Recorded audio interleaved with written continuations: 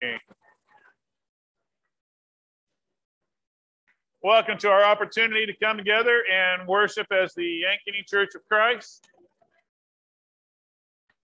We are blessed to have everybody here today, and just a reminder of the cards and the pews in front of you. If you are visiting or if there's something going on in your life you would like us to be praying about, take a moment, fill out one of these cards. You can drop it in the box on your way out as you exit, but we're blessed to have you here to be able to worship together, and that's what we want to do. We have the opportunity to continue to invest in one another, in that relationship that we all ought to desire with God. And we want to become that family that has that love for God, that we really want to invest in and help each other to become more of what He's calling us to be. And to as we invest in one another, to serve and find those opportunities for service as we know and we can meet the needs of one another. And then also to help other people who don't yet have that relationship with Christ to understand what it looks like to be a disciple of Christ. And then having obeyed the gospel to help them continue in that relationship and grow in it to become part of our family so that they also can do the same with their friends and their family as well. And that comes because we're trying to get in step with Christ. And we are blessed to have a Father who loved us enough to give up His Son to came and to lead by example, to give us example that we can follow in. And so many of the men and women who were faithful even in the first century left us that example. So as we try to get back to where they were at, we will become more of what He's calling us to be. We're going to enter into our time of worship, and let's be attuned to the words that we say during the prayers as we pray those prayers together, and to also be attuned to the songs that we sing and the words that are presented to us this morning.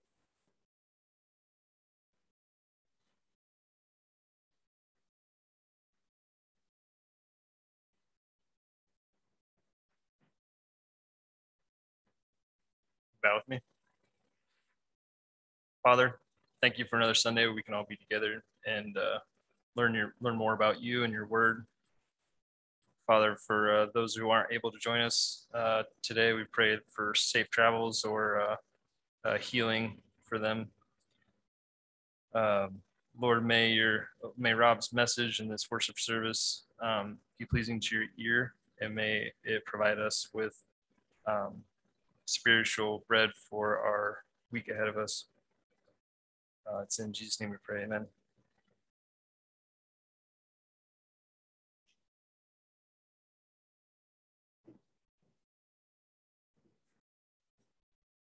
Let's go ahead and start standing so we can wake up and stretch out.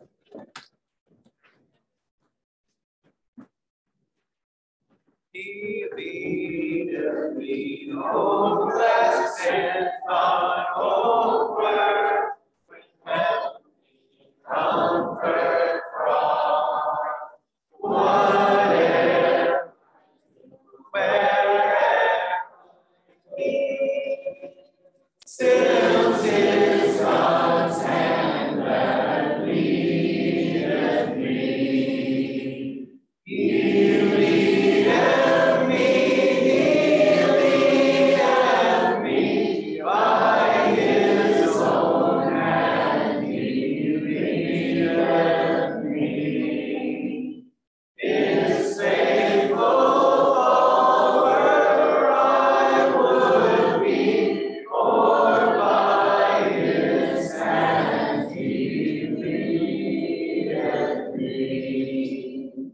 Sometimes there seems a deepest gloom, sometimes where even flowers bloom. I waters still o'er troubled sea, still 'tis God's hand that leadeth me. He leadeth me by His own hand. He leadeth me. His faithful follower I would be, for by His hand He leadeth me. And when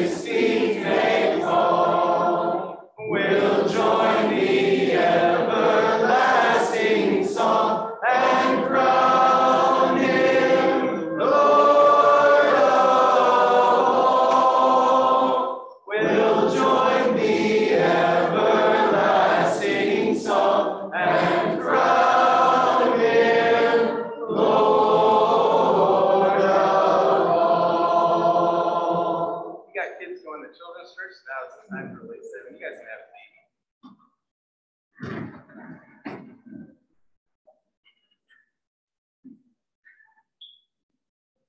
A mighty fortress is our God, a bulwark never failing. Our helper, he amid the flood of mortal ills prevailing. For still our ancient foe doth seek to work us woe. His craft and power are great, and armed with cruel hate. On earth is not his evil. Did we in our own strength confide, our striving would be losing. Were not the right man on our side, the man of God's own choosing. Thus as who that may be, Christ Jesus it is he, Lord Sabaoth is his name, from age to age the same, and he must win the battle. You are exalted, Lord, above all else. We place you in the highest place, above all else. Right now where we stand and everywhere we go, we place you in the highest place so the world will know. You are a mighty warrior, dressed in armor of light, crushing deeds of darkness, lead us on in the fight. Through the blood of Jesus, victorious we stand. We place you in the highest place, above all else in this land. You are exalted, Lord, above all else. We place you in the highest place, above all else. Right now where we stand and everywhere we go, we place you in the highest place so the world will know. You are a mighty warrior, dressed in armor of light, crushing deeds of darkness, lead us on the fight. Through the blood of Jesus, victorious we stand. We place you in the highest place, above all else in this land. You are a mighty warrior, dressed in armor of light, crushing deeds of darkness, lead us on the fight. Through the blood of Jesus, victorious we stand. We place you in the highest place, above all else in this land. Oh, I've never sung that last part before, so I apologize for singing on right there.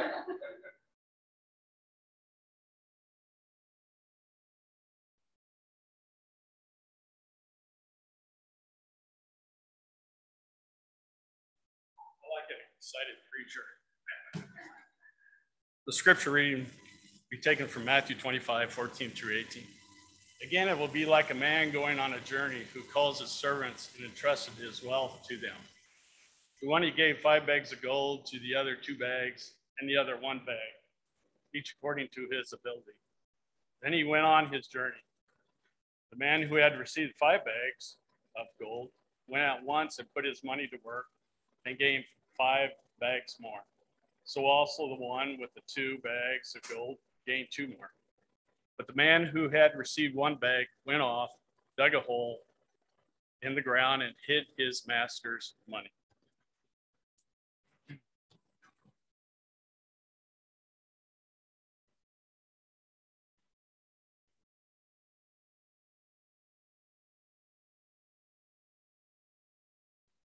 got thinking this week. What are we doing with what God has given us?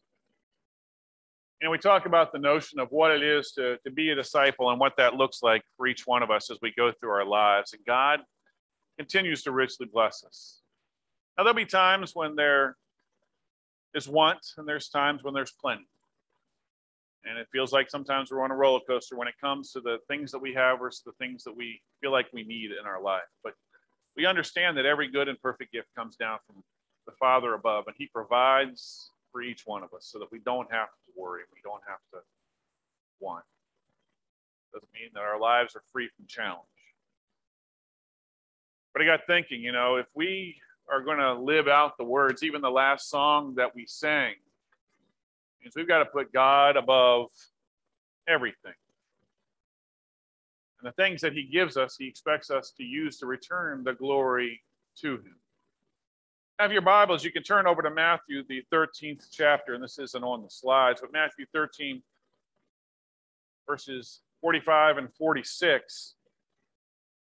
We see that Jesus is trying to teach those who are with Him, those disciples, the cost of what it looked like to follow after Him. And as He's teaching out by the sea, He has the opportunity to present many parables to them. And one of those was just a 2-verse parable. It says, again, the kingdom of heaven is like a merchant seeking fine pearls, and upon finding one pearl of great value, he went and sold all that he had, and he bought it. Man goes to the seller, and I can only imagine if Jesus was the merchant at this particular store, what the conversation would be like. But in fact, he is saying, I have something very, very, very valuable, and I pray that you buy it from me. Go up and said, I want this pearl. How much does it cost? It's very expensive. It costs quite a bit. Well, I want to buy it. How much is it? As I said, there's a big cost to it. It's pretty pricey. I think I can buy it. Well, I think you can buy it, but it's going to cost you everything. No more, no less. Anybody is available to purchase this particular pearl. You're willing to pay the price. I want it. All right, well, let's see what you have. What are you bringing to the table to offer for this very valuable pearl? Well, in my bank account, I have a couple $1,000s that I've saved up, and I'm willing to give that. Perfect. Let me jot that down. What else you got? That's it. I got a couple $1,000s in the bank. What more would you want from me? Let me see. I got a couple hundred in my wallet. There you go. So, okay. What else you got? Well, that's all the money I have. What do you have? A house? Yeah, I have a house. Well, okay, I'll take that. What's it? What, you want me to go live in the garage? Oh, you have a garage too. Well, let me jot that down. Do you have any cars in the garage? Well, actually, I have 2 cars in the garage. You want my cars too? Yeah, I'll take those as well. But then I'm left with nothing. It's just me and my family. You have a family? Yeah, I have a wife and 2 kids. Oh, perfect. A wife and 2 kids. Let me jot that down as well. So let me get this. You want all of my money in the bank and in my wallet. You want my house. You want my garage. You want my cars. You even want my kids. I'm left all alone if you're taking everything I have. Oh, I didn't jot that one down. Your life as well. See, when it comes down to it, Christ is saying, I want everything you have. I want you all in. I want you to recognize that when we make that decision to become a disciple of His, that's exactly what we're doing. We're turning our lives and our will and everything we have over to Him. And He says, you have to realize now that I am the owner of all of these things. And whenever I have need of them, all I need to do is say, I want that thing. Now, I'm going to let you use those things, and you can use those things as a demonstrator of your love for me to return the glory to me, saying, yes, my master allows me to have these things. Why? Because He loves me, and He loves every one of us. The opportunities we have every day to return the glory back to Him. He said, look, I now own all of these things. That's part of counting the cost that we often talk about when we're about to allow, we're studying with somebody and they're about to make that decision to say, you know what, I want to be a disciple, we have to say, slow down for a second. You have to realize that there is a cost associated with making this decision, because it will cost you everything. As we read through Scripture, whether we read from the beginning of Scripture to the end, there's something that we see time and again that occurs throughout the whole of Scripture. And God says, when it comes to your life, I want to be not only the first, but I want to have what is rightly due me. I want to be in that place of preeminence, the first place in your life. And I want you to give me the first of everything. Even from when we see that Adam and Eve had kids, what was that they were sacrificing, Cain and Abel? It wasn't the junk that might have been left over. It might have been not the stuff that could have been toward the end of their crops, but he wanted the best. And that's exactly what they offered. And then from a short period after, he began to instruct his nation, the nation of Israel. He said, I want you to give me your first fruits. You can turn to Exodus. In Exodus, the 23rd chapter, in the 16th verse, we see that as the Jews were about to celebrate the fact that they were able to work and had provision, that God said, I want the first of everything that you just put forth to do. At the festival of harvest, I want you to bring that to me. There's a recognition that the things that you have are not necessarily of your own doing, but you are blessed of me. And to remind yourself of where your blessings truly come from. And even a little further, in that same chapter in Exodus 23 and verse 19, God asks for the best of the first fruits that come so that they can bring them to the house of the Lord. So many of the offerings that we see were prescribed in the law of Moses were to give the first. In Leviticus 2 and verse 14, they were to offer the grain offering of their first fruits. In Deuteronomy 26, 1 through 10, when they finally were able to come into the promised land, and as they came in, they were able to grab all of the produce that had been left behind, all of the livestock. And what did God say? I want you to take of the first fruits. I want you to give me what is rightly due. To be reminded of where your blessings come from. And then in Numbers 15, verses 20 to 21, they were supposed to give a loaf from the loaves that they were going to make, a portion of that dough to the Lord. Why? Because it was the first. He didn't want the last. He didn't want, there's this part that didn't really rise up well. He said, I want what is rightly due me, the good stuff in your life, stuff that I have blessed you with. It wasn't always just about their food, the work of their hands. There was a time where he even commanded that they give their firstborn to the Lord. There's a time when they were building up the tribe of Levi. 22,000 were expected. So they were to give of their firstborn. And those that went over that number were to be redeemed. They would make a sacrifice in place of those extra that will be allowed to be returned to their families. Numbers 3 and 11 through 13. Time and again, God's people were to give of what they had been blessed with. And that's where we read the verse about stewardship. There was a man who went on a trip and he gave each one of his servants what he felt that they were capable of. 1 5, 1 2, and 1 1. What are we doing with what God is giving us? Are we holding back and not giving him our first? Are we kind of giving him, even when it comes to our time, our talent, or our treasures, the stuff that's left over? And God wants the place in our hearts, in our lives. He wants to demonstrate that he is first in all that we have and all that we are.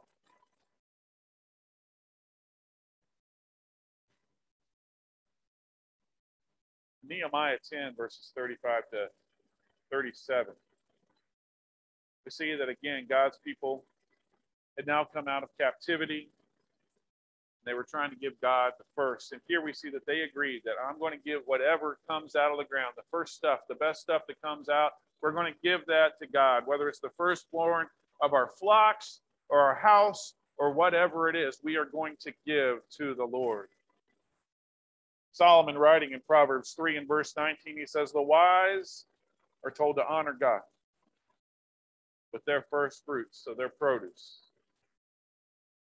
Time and again throughout Scripture, we see that we are to give God our first, and He wants it.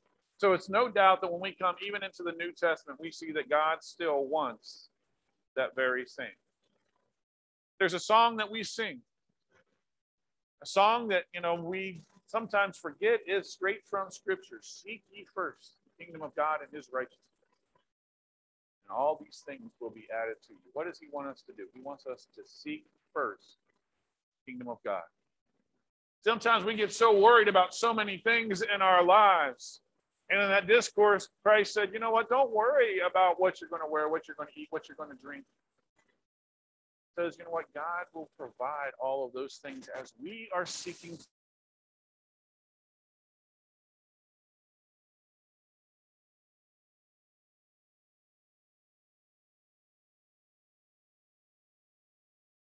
Things are going to be taken care of.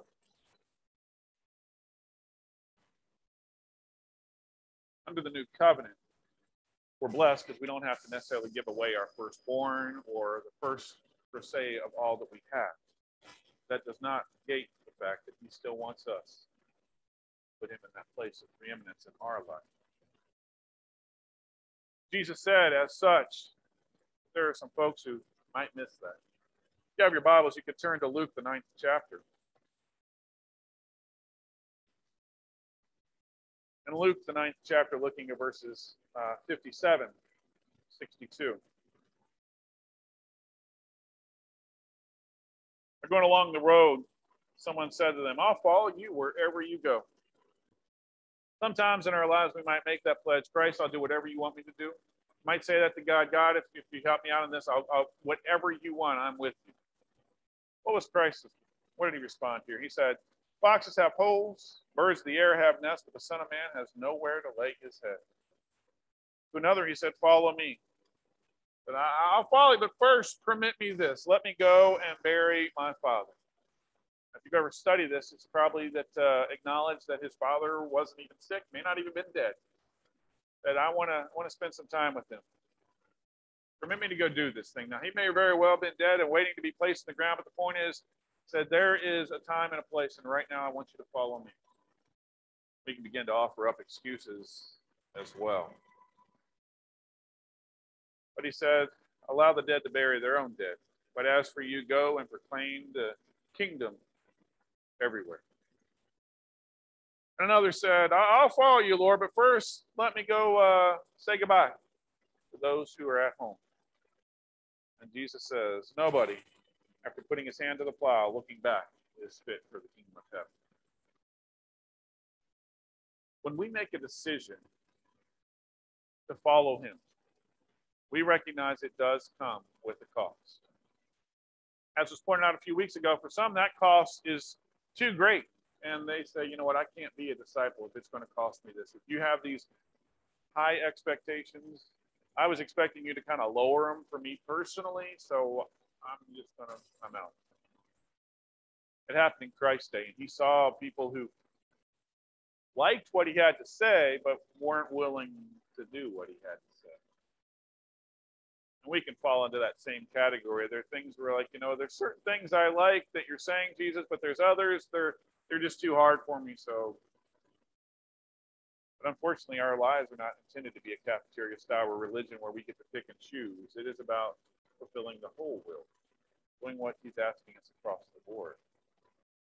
We also know what He's asking us is not so heavy, such a burden that we're intended to be weighed down. He says, my yoke is easy, my burden is light. What I'm asking you to do, you're able to stand under, because I'm going to be right there beside you, helping to shoulder the load. But I need it to do this with you. We're going to do it together. God wants our first. He wants our first thoughts, our first words, our first love. God wants to be first. We think of Him first as we go through our life. It just becomes a natural part of who we are, that we're not only so connected to His word and His will, but it just comes forward in the way we talk to other people, the way we interact with other people. It becomes natural for us. to live according to his standard, because we're putting him first in our lives. God wants the first, and we need to be willing to give it to us. Turn over to Paul's second letter to the church of Thessalonica, 2 Thessalonians 2, 13 through 14. Paul writes, and he lets us know that God made us first, and as such, we ought to be willing to live for him. In 2 Thessalonians 2, 13 and 14. But we always give thanks to God for you, brother, loved of the Lord, because God has chosen you from the beginning for salvation through sanctification by the Spirit and faith in truth. That is, for this he called you through our gospel, that you may gain the glory of our Lord Jesus Christ. We are the first fruits. Time and again, we see throughout Scripture that that's what God's intention is, that we are right there with Christ as the first fruits. In Hebrews 12 and verse 23, it clarifies the point by saying that as members of Christ's church, we are those first fruits. Think about what that means. We understand what God wants for us. What he desires to be first, and he desires us as first fruits to rise up and fulfill what he desires. He doesn't just want our first efforts. He wants the first fruits. He doesn't simply just want our first works. He wants us to be all in. You know, the problem in our lives is there's some things that we put above God, that we want to have as the thing that's most important in our lives. We say, well, this is even more important to me than that relationship with God. We don't verbally say those words out loud, but our actions and the way we live our lives so often reflect that very same thing. It's not that we don't want God. It's not that we don't even want to be close to God. We allow other things to become the priority. Things that are not inherently wrong until we place them above God. Work, family, those hobbies, our money. But as we are choosing to become disciples, it means that we have to be willing to say, you know what, none of those things are wrong. But until I'm living for God, those things are never going to be at the right place in my life. We have to make some adjustments. For some, it means some major adjustments to recognize that maybe we're living for the wrong thing. Rather than to live for God and to bring those things under submission and to bring glory back to him, we're living for those things and such not allowing them to return any glory to God, even in the simple decisions that we're making.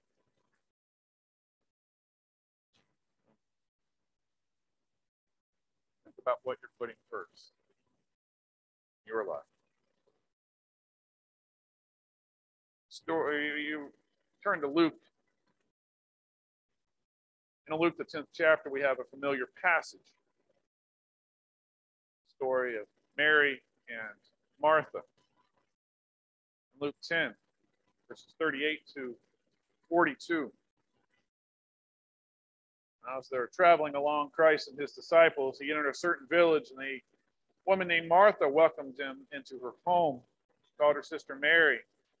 Whoever was listening to the words, Lord, seated at his feet, but Martha was distracted with all the preparations.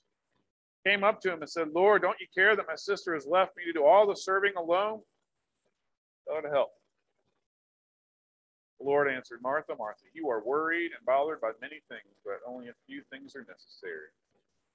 Really only one thing, and Mary has chosen the good part, and it will be not taken from her. We can get so distracted, so caught up in the cares of the world. And that's where Satan wants us, and that's where our own desires can lead us. But look, there's a lot of stuff that might be important. Actually, there's really only one, and that is, what are we giving our time and attention to? I can remember it was years ago that Bob Messer came, and he had a large jar of ping pong balls and regulated the fact that our lives are like those ping pong balls. And we can begin to take out because we're giving so much time to work and so much time to play or video games or TV, and all of a sudden we realize there's only a little bit of time that we have left. But if all the while we are giving our time to work while using that as an opportunity to return the glory to God, seeking the opportunity to share our faith with our coworkers and to help those who are struggling. If we're going through and taking the blinders off, but seeing there is so much opportunity to fulfill what we say is that we can encourage everybody to be a disciple, whether it's our neighbor who we might get frustrated with, but use that opportunity, or the neighbor that we absolutely adore and love, to share that opportunity, to invite them into our world, to our home, to the relationship with Christ, because God's a priority in everything we do. So rather than just seeing it as work or school, or now about using what we have been blessed with, return the glory back to God. Martha said, you know what, I want to be attuned to making sure that you got everything you need. So much so that she didn't slow down and listen to Jesus. And I think sometimes in our lives, we can just be running around, just frantic, trying to do this, that, or the other while we're missing the boat. Mary kind of got it. She said, you know what, sometimes I just got to slow down and I've got to listen to my Lord. I won't be taken from it. We get so frantic in our lives that we're not making God the priority. If we're not slowing down in our lives enough that we can say, God, what is it that you're trying to accomplish through me? What does God want? That's a question we so often ask. But if we're so noisy and so busy that we never slow down to hear his voice in that whisper, or in the fact that there's something he wants us to do, but we're just not making time, not using the talents that he's giving us to return glory, not using the treasures. We're hiding in the ground. I'll get around to it one day. I know you're hard, God, and you're going to come down with an exact vengeance on those who don't. And I don't want to be on the bad side of that, so I didn't do anything with what you gave me. Pray that none of us are on that side. Think about what he says in Luke 9, verse 24. Verse 23 and 24, he says, if anybody wishes to come after me, let him deny himself and take up his cross every day.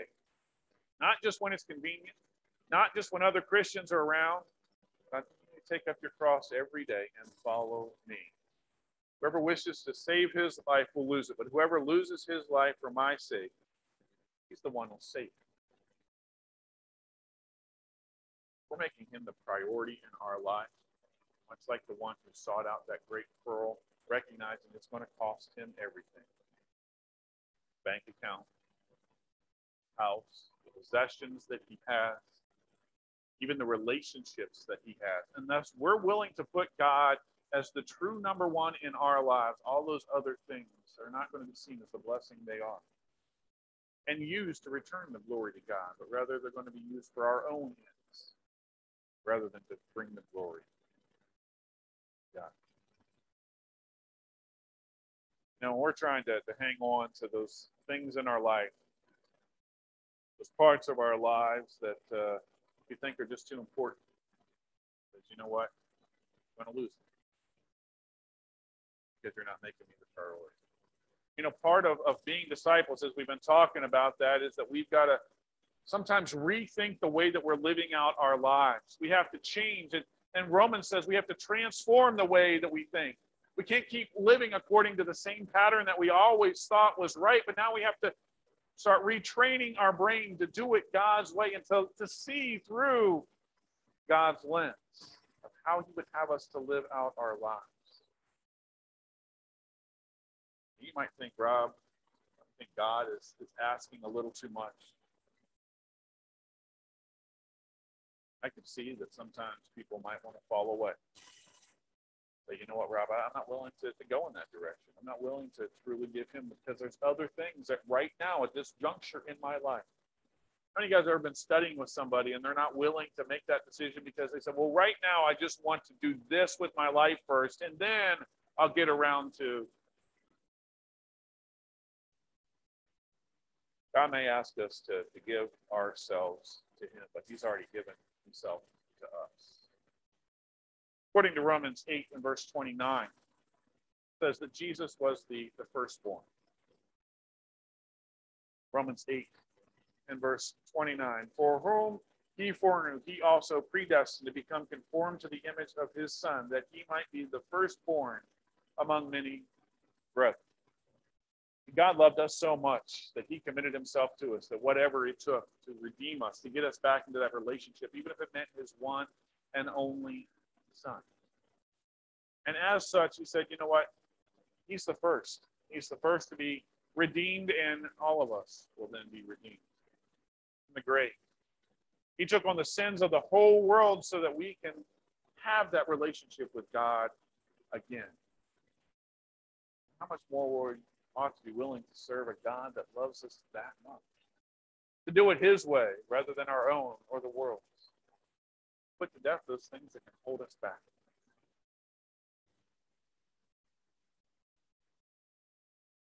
We've got to be willing to give ourselves completely over to him, making our lives about him.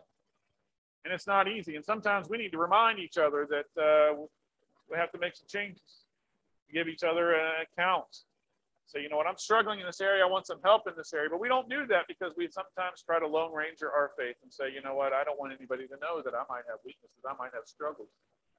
Let alone get into Scripture to help each other, to allow the Spirit to work as we go through those times to overcome. That's what this intention is. To become a family that loves God and is willing to do it his way rather than our way or the way the world is trying to dictate. And that means that we've got to serve one another. That means we've got to take some time out. And that's what we've been talking about when it comes to this notion of discipling. If our time is, oh, that's my time. I'm not picking on any of my kids, but my kids feel like they need my me time. This is me time right now. I get me time. I'm not picking on anyone, but they know who, because they're probably red in the face right now. They need me time. I get that. But where's the God time? If God time is not all the time, then, you know, if we're only about that, and that's not where they stand.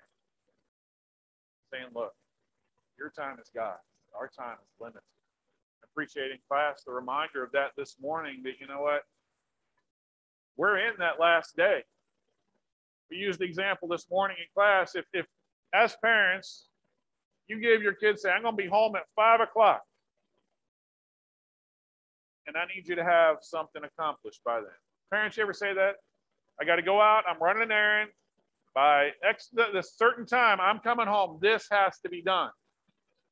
Now, it might be that that child waits until 4:59 to try to do something. But you know at 5 o'clock, Mom and Dad are coming home, and you better have this done. Because if not, there's going to be punishment for it. We're living in the last days. Christ says, I'm coming back. But if we're living like, well, he'll come back in another 1,000 years. I got nothing to worry about. I got another 30 years of my ticker, so I'm good to go. In 30 years, I'm going to get serious about my faith. I'm hiding my talent. And that talent is going to be taken from me and given to somebody who can successfully use it to bring glory back to God.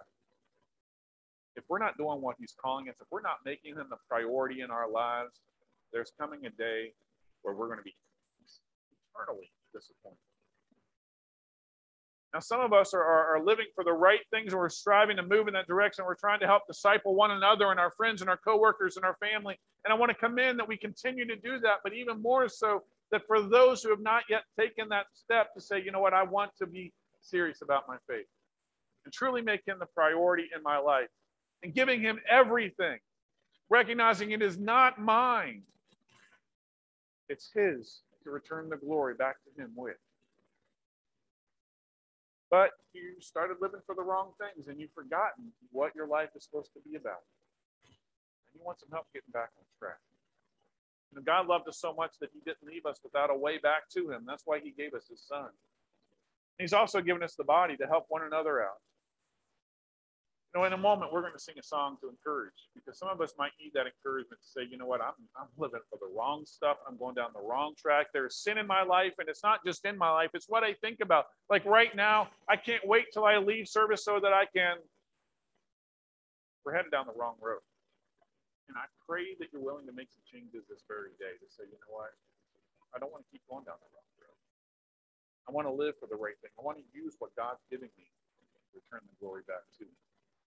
That might mean that you're going to need some help overcoming the sin that exists in your life. Or if you've never obeyed the gospel, if you've never given your life over to him and said, you know what, I want to be eternally all in for him. I don't know how to do that, and I want to study. And I want to encourage you right now. You guys can come to the front.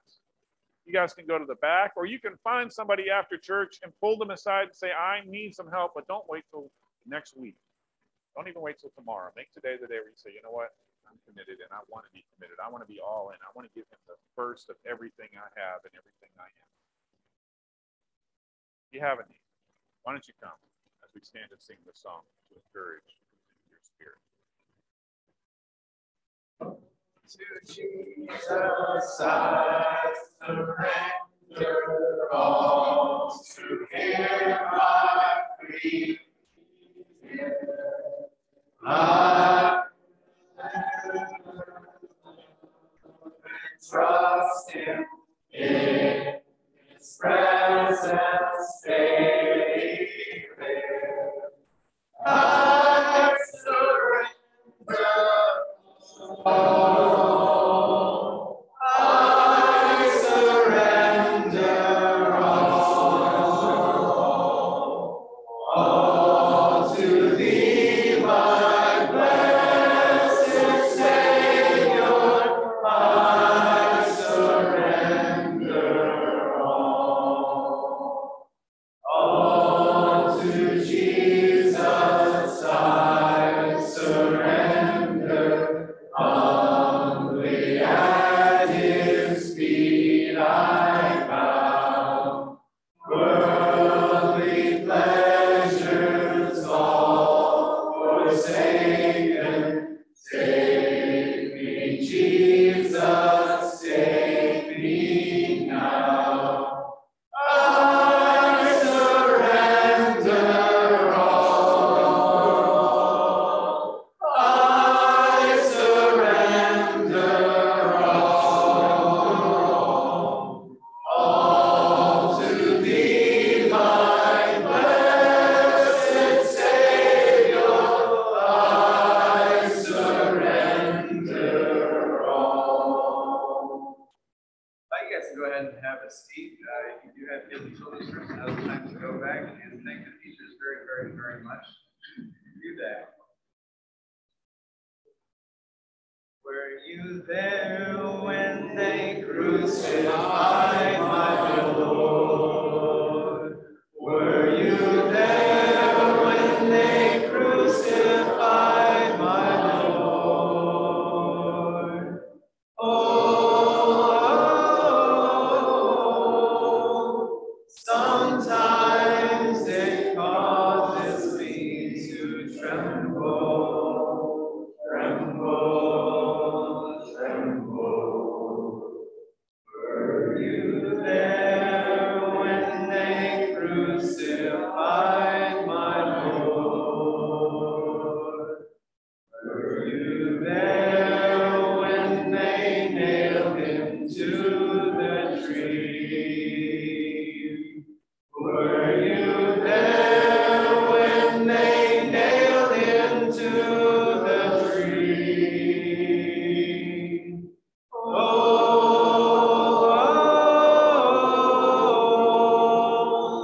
sometimes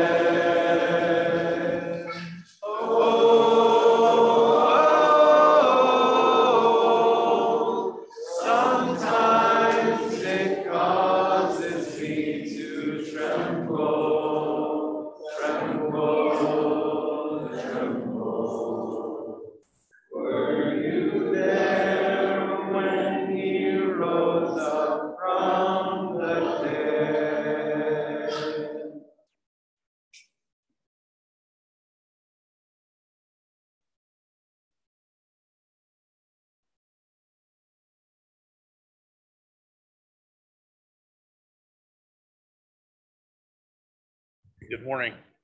As we prepare our minds to take the Lord's Supper today, I'd just like to take a few seconds or minutes to think about the emblems that we're taking this morning. The bread, which represents Jesus Christ's broken body. The fruit of the vine, which represents his shed blood. All of this for us so that we can have a hope of eternal life. As we are about to take of these emblems, if we would, try to clear everything out of your mind. Let's put our mind just upon the cross, on Jesus and everything that he's done for us. Will you bow with me? Our Heavenly Father, we're thankful for all the many blessings that you give us each and every day. We ask now, Father, that you would be with us as we partake of this bread, which represents your Son's broken body. This is our prayer in Christ's name. Amen.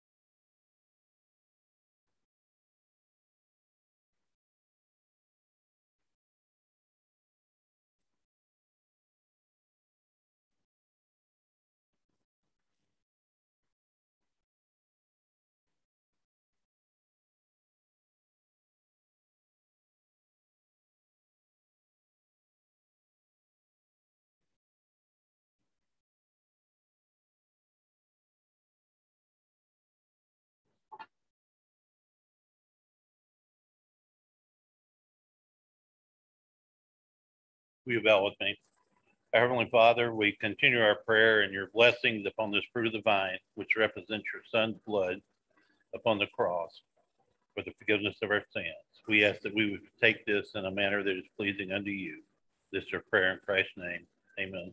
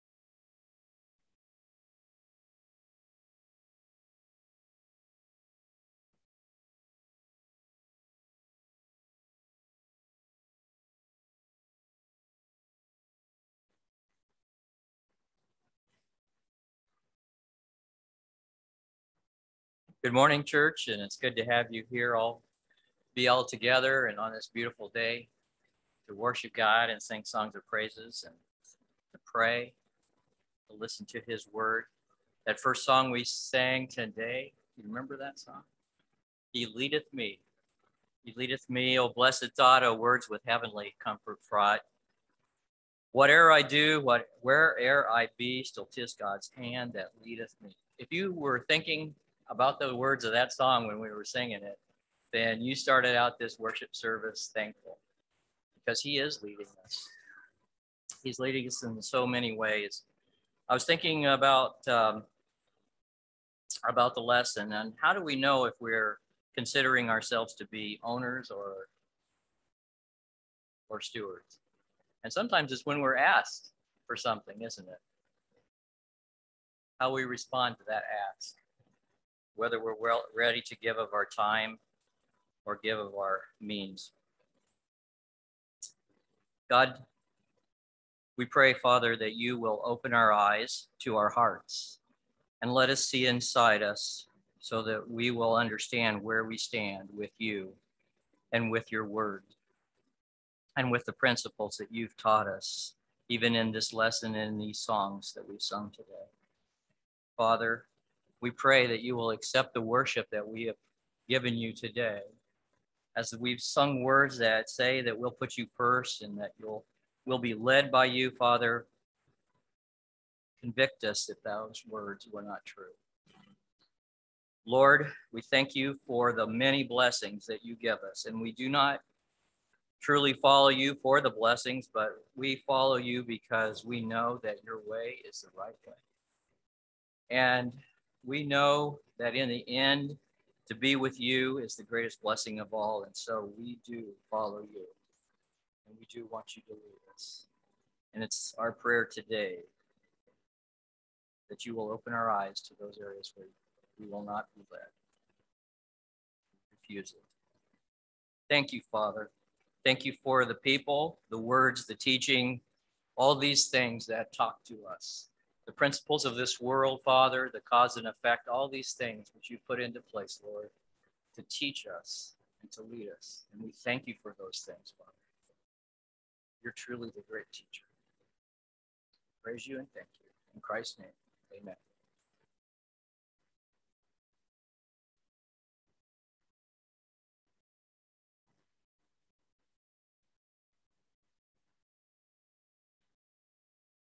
Couple of announcements as we close our time together. Tea night together. We'll be meeting from 5 to 8 at the Roeder House, and they've asked to bring drinks and dessert. Now, there's also something that's going to be happening at their particular T&T that was a bit of a surprise to most of the youth group, but if you have not yet got to say we'll see you around to Hannah Rose, you may want to give her a hug today because she is taking off to Lawrence.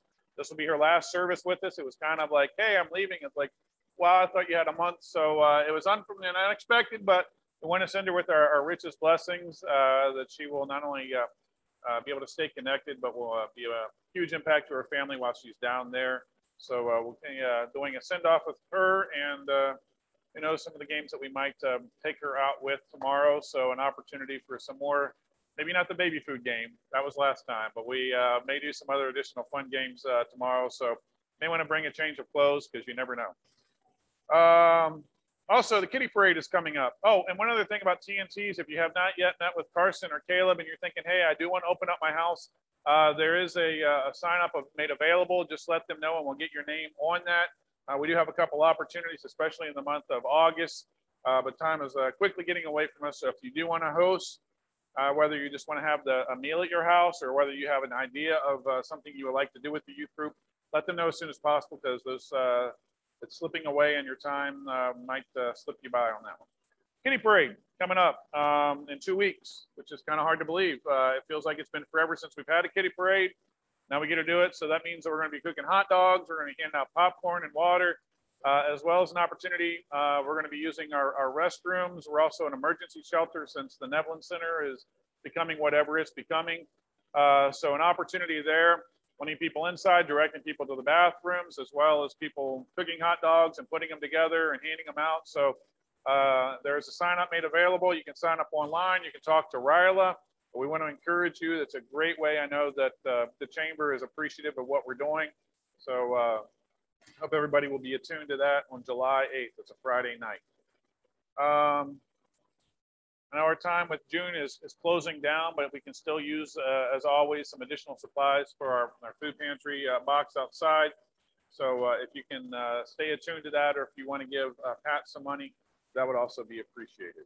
Again, if you have a visitor card and you signed, or if there's a member who has a need, just take it and put it in the box in the back when you're way out. So not only we can have a record of your visit, but whatever's going on that you might need prayers for.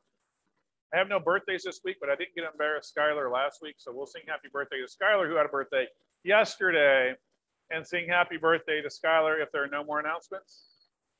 Okay, happy birthday to Skylar then. Happy birthday to you. Happy birthday to you. Happy birthday, dear Skylar. May God bless you.